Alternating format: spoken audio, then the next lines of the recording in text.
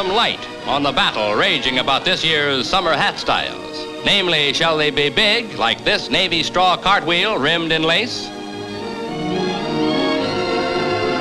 Or shall they be small, like this? Obviously, in this case, the big hat has it all over the small one. Or has it? Both feature flowers blooming on light summer bonnets.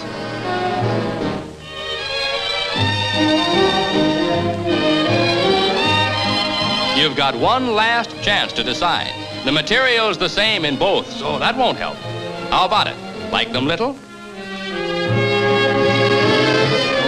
Or big?